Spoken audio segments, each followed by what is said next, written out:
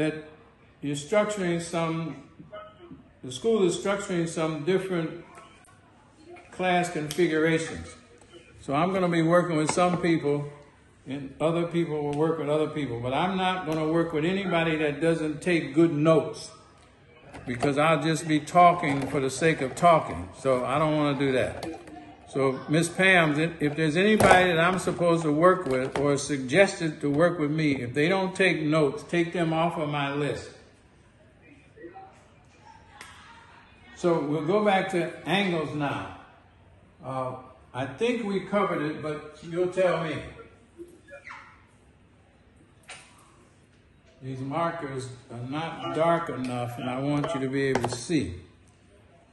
So if I label this A, B, C, D, E, 1, 2, 3,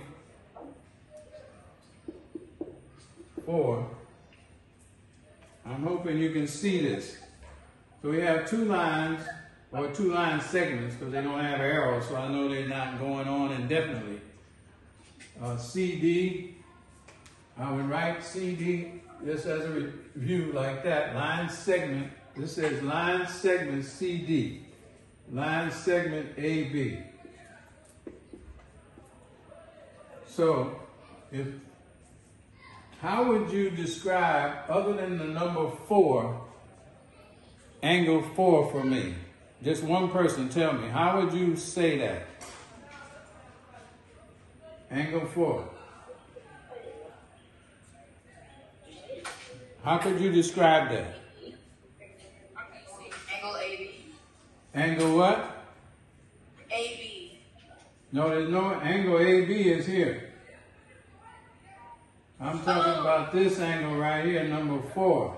Angle AD. A what? Angle AD. AD? Yes. There's no angle AD, that's this.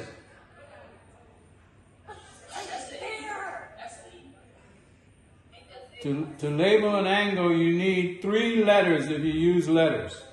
Oh, angle AED. AED, that would be good. AED would be 4.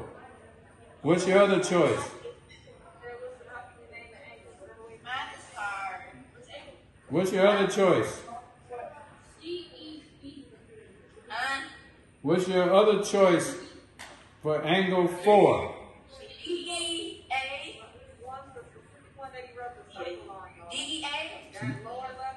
DEA, that's 4. How would you, other than saying angle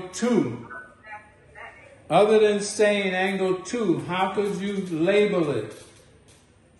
CEB. CEB. What other choice you have?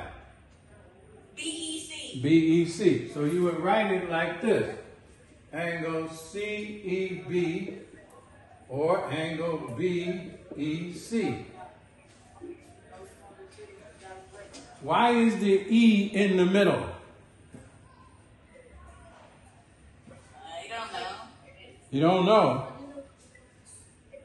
Because it's a vertex, she said. Because it's a vertex, and the vertex has to be in the middle.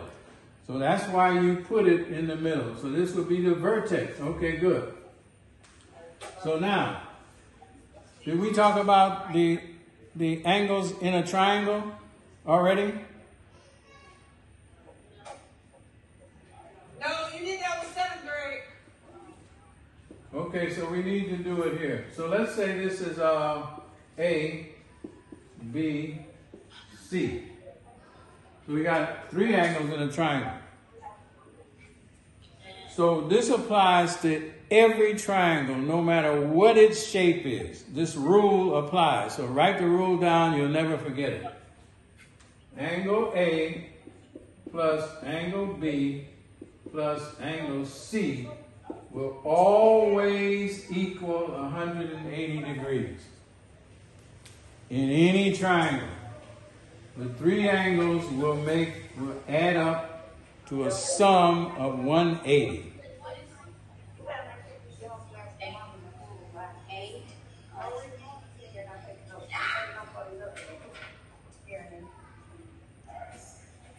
So now I'm going to give you an example, and we'll talk about some special applications.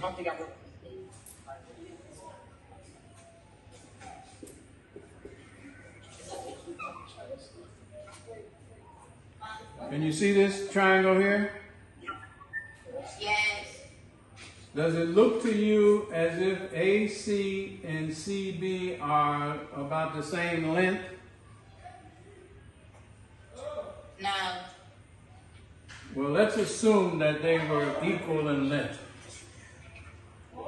And I'll show that by these two marks. So those two sides, let's say they're equal. Any triangle that has two equal sides has a special name.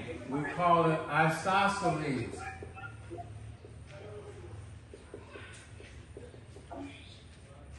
There may be a C in there, Ms. Pam. I think there's a C. But you guys can correct it if I have it wrong.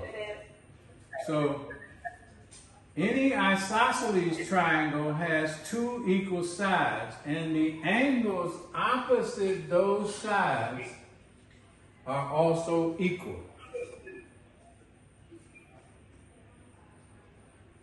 So just write that down for now. We'll talk about it later, but you'll recognize it. So if these angles are equal, let me say if this is 60 degrees, this would have to be 60. And what if my question to you is, what is this? If that's 60, that's 60, what does this have to be? Because we know the three of them have to add up to this, right? So if that's 60 and that's 60, what is this?